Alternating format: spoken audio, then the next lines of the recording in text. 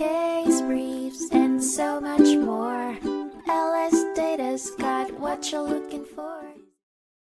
The Supreme Court ruled in favor of Moore, stating that the prosecution had the burden of proving every element of the charged offense, and Moore's failure to testify or produce evidence did not relieve the prosecution of this responsibility. The court also affirmed that Moore's proximity to the narcotics in the apartment, where he was not proven to be a tenant or regular resident, was insufficient evidence of possession. In a grand stand for justice, the Supreme Court vacated the judgment of the Court of Appeals, annulling Moore's previous conviction. The case was remanded back to the Court of Appeals, with clear instructions to determine whether the wrongful admission of hearsay evidence was a harmful error. The dissenting justices advocated for a detailed oral argument instead of a summary reversal, illustrating the complexity of this case where the right to cross-examination was questioned for preserving the integrity of the court procedures. Thus, Moore v. United States became a landmark case, highlighting the importance of verifiable evidence in establishing guilt and the necessity for the prosecution to prove beyond reasonable doubt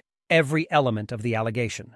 The case emphasized the essentiality of the defendant's right to object to hearsay evidence and have it examined for admissibility, restoring faith in the court's commitment towards a fair and just trial.